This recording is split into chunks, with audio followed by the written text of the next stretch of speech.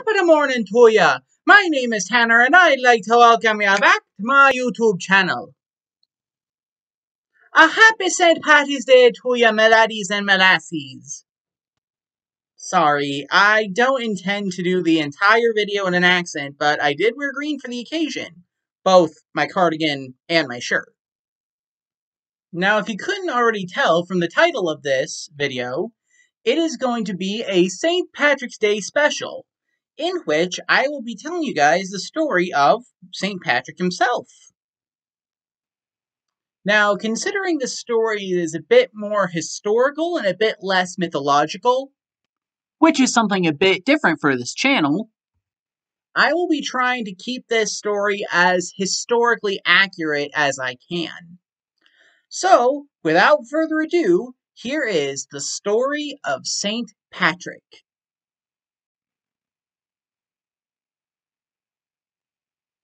Long ago, in the 5th century AD, a little baby was born to a family in Great Britain, somewhere in the area known as Wales. The child's parents gave him the name Maewyn Succat, and he grew up the son of a deacon of the church. For his first 15 years, Maewyn lived the life of a typical 5th century schoolboy.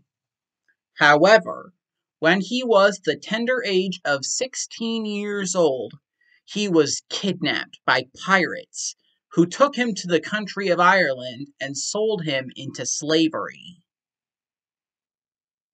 His master was a sheep farmer who kept him enslaved and captive for 6 long years. Maewyn would later write that these 6 years were critical to his spiritual development and his eventual conversion to Christianity. After these 6 years of slavery, Maewyn heard a voice telling him, "Maewyn, your ship home is waiting for you." So he took whatever belongings he had left and ran. He ran and ran until he reached the coast, and from there he was able to persuade a ship captain to take him with them on their voyage to the mainland. The captain wasn't sure at first, but in the end he was persuaded and took Maewyn with them. After sailing for 3 days, the ship, her crew, and Maewyn landed on the shores of Great Britain, and all of the crewmates left their ship behind, for some reason. They traveled for 28 days in the wilderness, eventually depleting their food levels. They started to starve, but Maewyn urged the others to put their faith and trust in God. Then he prayed, asking God to provide them with sustenance.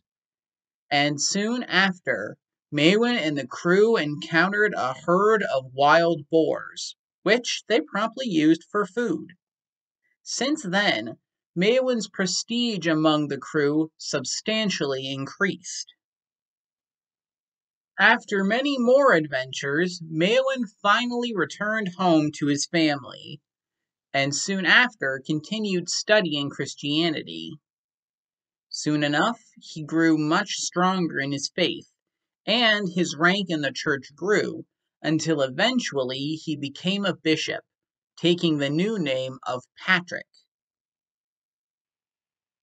One night, a few years after his return home, he received a vision where a man carried many letters, which Patrick read, and they all asked him to return to Ireland. He acted on this vision and returned as a missionary to Ireland. But the first time he landed, he was not welcomed by the people there. So he had to look for a place up north that would be a bit more welcoming. Now, there are many legends about Patrick's deeds in Ireland at the time, including, but not limited to, how he used a shamrock to explain to the Irish people the Holy Trinity. He explained that as a shamrock has 1 stem but 3 leaves, The Trinity is one God with three persons.